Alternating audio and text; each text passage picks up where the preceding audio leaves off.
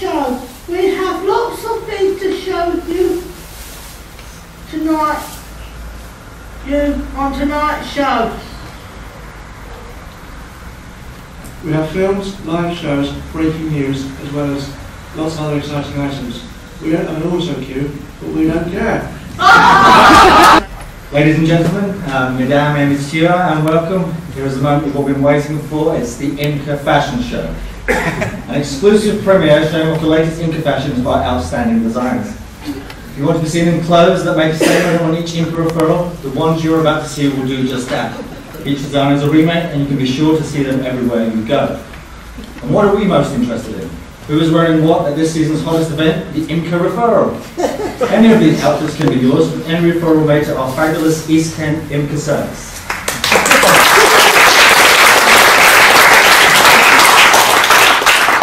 To translate, we're going to explain to you what types of people may refer to the IMCA service and why. As you can see, here she is sporting an outfit pieced together by the NHS's newest designers.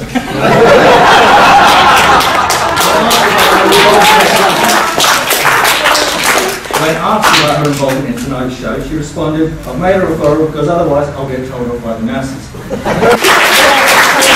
Here is Angelina, our resident editor. Please show your appreciation.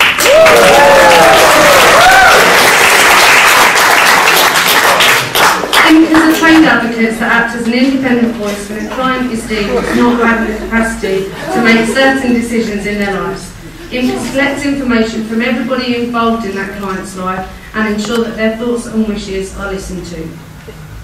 Angelina is giving us a visual delight of her new jumper embellished with this year's most popular acronym, BI. Forget YOLO, forget FML, forget ROLF, ROFL, or ROFL, yes. BI is where it's at. For those that don't know what this stands for, it means best interests. Although there is a classic amongst the advocacy fashion circles and designers, the IMCAs are wearing this with pride and spreading the word throughout the East Kent area. Soon to take the rest of the country by storm. Thank you, Angelina. So there you have it, folks. That's the latest look for the East Kent IMCA Fashion Trail. We hope you have enjoyed watching, and that if ever your capacity is questioned, you can look as good as these guys.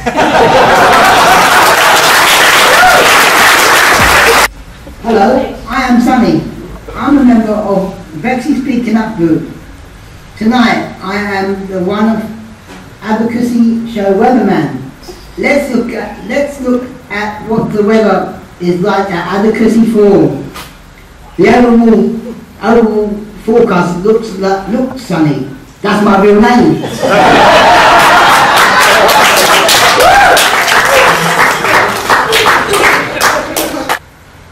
We started in Sutton Professional Advocacy Service in April 2013. Referrals are really hotting up over there, almost a heat wave. Maybe next time they could put a little pictures of me instead of it. Back in the studio. Hi, my name's Sarah and I'm 21, like probably most of you have been. Now, I have a disability, but there are lots of things that I want to do with my life, like moving out and living by myself. Running my own business. Not easy, right? I don't want to be a burden on my parents. I just want to have a life that's full of adventures, love and laughter. Like loads of other people. But I'm going to need some help. So that's why I'm here. Hi Sarah, how do you feel? Well, there's lots. I'm going to need to use services a lot. Service! A what? I don't even know what one of those is. Anyway, so there's this problem where I'm going to need some help and things. Problem?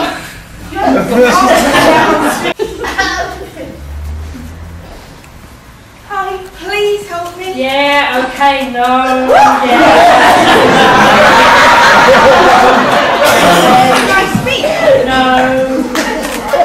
Okay, no. I'm so close to losing it. Oh,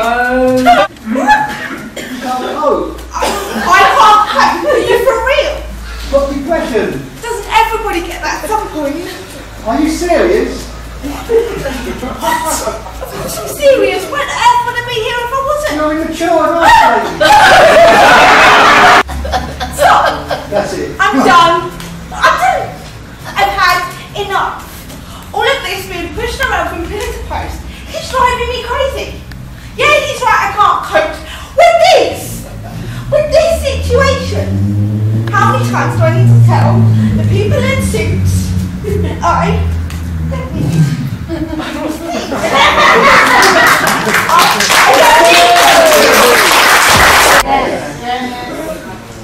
Hello, we are from the Speaking Up Together group. We are at the A&E hospital, sick leave hospital. We want to show you the patient's point of view. This is how it feels for someone with a learning disability. Orthopedic, jargon, diagnostic imaging, ultrasound, blah blah blah. Hello, Holly. How's it going? Those other doctors are no good for me. They don't talk to me in the right way. They don't listen when I'm telling the answer. They interrupt every single time, not just once.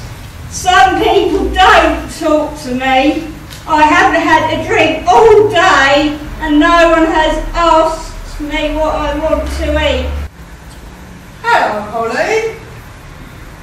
My name's Dr. Nice. I've heard you have had a bad time. Yes. Here's a cup of tea.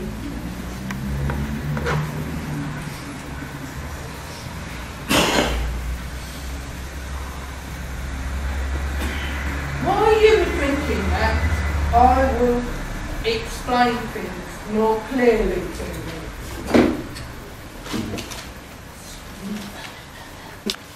Thank you very much. I appreciate it now. I feel better now.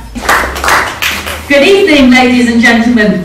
My name is Auntie Geraldine and I'm the agony auntie to the rich and famous and to the common people like you lot. Today I want to share with you a letter I received from a lovely, lovely lady called Holly. Holly, if you're watching today, I just wanted to say how very sorry I am for everything that happened to you, my love. Holly had to go to her local hospital, the Kilmore Royal Infirmary.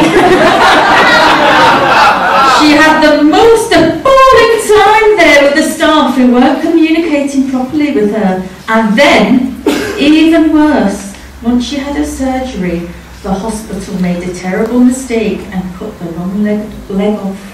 That poor lady. Anyway, I know that when people need to complain about their hospital or any other NHS service, there's a free advocacy service in their area that can help them. Luckily for Holly, in her area of Bexley, that service is run by a wonderful organisation called Advocacy for All. So I put Holly in touch with them. Anyway, I've now got another letter from Holly telling me how she got on. She told me that a lovely, lovely man called Russell helped her write a great letter. And then he went along with her to a meeting at the hospital where they said how sorry they were with what had gone wrong, and they showed her a new system they'd put in place. Holly says that because she had such a bad time in hospital, she would never have had the confidence to make a complaint if it hadn't been for the lovely Russell by her side. In fact, she hadn't got a bad word to say about Russell, apart from apparently he's a West Ham supporter. So, there you have it. A vegetable curry with brown rice. Brought to you from the maker, from Brownie Sparks Cookbook. Thank you for watching, and thank you, Anita and Abigail, for giving me a hand today. We hope you give our recipe a try, and bon appetit, people.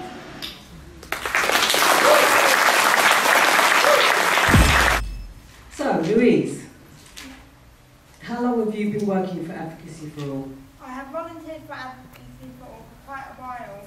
I have settled settled in very quickly. The staff are very friendly and treat you as an equal. Do you like the work? I have really enjoyed my experience. I like talking to the clients over the phone or face to face at the Rose Pub. I like getting to know the older adults and making them feel happier. And what kinds of things are you doing? I have gone out of office to visit some of the clients we work with to see how the company works, how we can help them, and how we can work around being able to help them in any possible way to make their lives easier. We put this together for the Disability Hate Crime Conference last year, and it's called Stand Up Strong. Again? It might be you, standing in my shoes, another time, another place, more good you. Open your heart, open your mind, widen your world, and you will find you can stand up strong, stand up strong, stand up proud, stand up proud. People going on, sing it out, sing one, sing it. Stand up strong, stand up strong, stand up proud, stand up proud. People going on.